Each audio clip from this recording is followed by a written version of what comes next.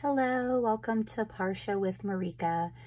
So this time of year is so weird because we just came off of a full month of Jewish holidays.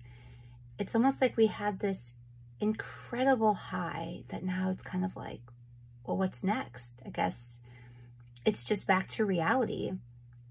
For some of us, we tried to take off as many days as we could, and it felt like a literal month vacation. And it's kind of sad. But what I love about the Jewish holidays and the Parsha, when we read the weekly Torah portion throughout the year, is we're back to Bereishit. We're back to the beginning, the first Parsha in the entire Torah. And Bereishit is one of the most powerful Parshas that we have. And it starts out, Bereishit bara Elokim et hashamayim v'et haaretz. In the beginning, God created the heaven and the earth. Now that is one of the most controversial lines that we have. It's the line that creates the tension between science and religion, religion and religion. Is man the ultimate creator? Is God the ultimate creator? Now, I'm not going there, but it opens up for a lot of discussions on many, many different topics. What I do want to talk about instead is something profound that I heard from one of my favorite rabbis, the late Rabbi Jonathan Sacks, in his book, Judaism's Life-Changing Ideas. And that is that when God creates in Bereishit, it's all the same. Let there be light. Let there be separation between the heaven and the earth. Let there be fish, and on and on and on. And after all these things, it said, and it was good. But when it comes to mankind, it's very different. God says, let us make man in our image.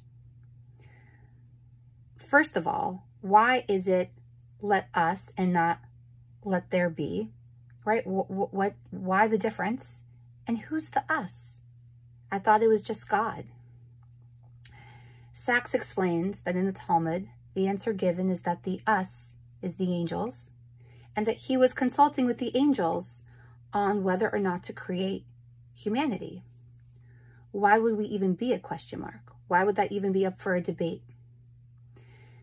What's fascinating is that humanity is the only thing that doesn't follow 100% the rules of instinct.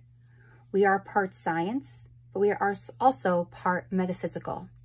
There's something in us that allows us to break the rules of science. Trees follow their rules, plants, and everything around us is abiding by the law of natural order. And somehow we are a little bit outside of those laws and those rules.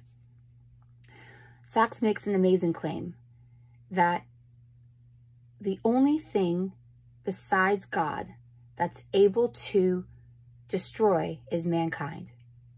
And it's true. In next week's Parsha, we're going to have the flood of Noah. God destroys the world, saves a few people and a couple animals here and there. But overall, he destroys everything. And after that destruction, God says, I will never destroy the world again.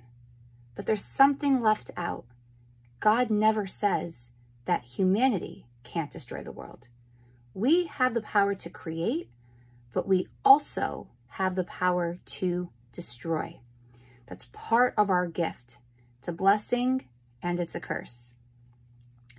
God created something that was outside of these laws and these realms that everything else listens to. And it's a huge responsibility. And Sacks says that the whole Torah is not based on our faith in God.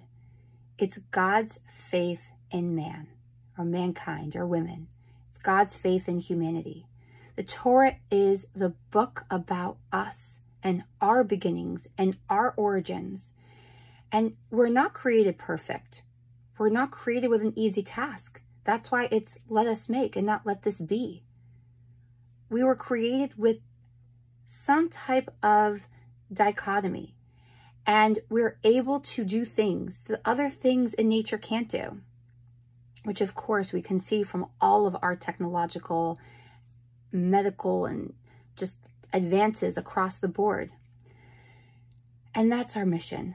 It's not to be perfect, but it's to constantly know that we can do better. To know that God has faith in us, that despite not knowing 100% where we lie sometimes on things, we can always come back and make the right choices. That we will be creators, not destroyers. And that's amazing to me. And that's why we restart Bereishit now. That's why, after all the Jewish high holidays, God's saying, I know you had a month off. Or I know that there are some of you that only go to shul once a year. You only fast once a year. You only pray once a year. You only think about something more than this life once a year. And that's okay. I get it. It's very confusing. I didn't make this a simple task. But I hope after this month or this day or however you utilize this time that we had the high holidays that we just ended, that you realize there's a restart. I still have faith in you. I still have faith that you're going to be a creator in your life and in other people's lives. That you're going to make good decisions. You're going to be a little bit nicer this year. You're not going to be a destroyer. You're not going to try and hurt other people's feelings. You're going to be a little bit more honest in your business. You're going to be nicer to yourself.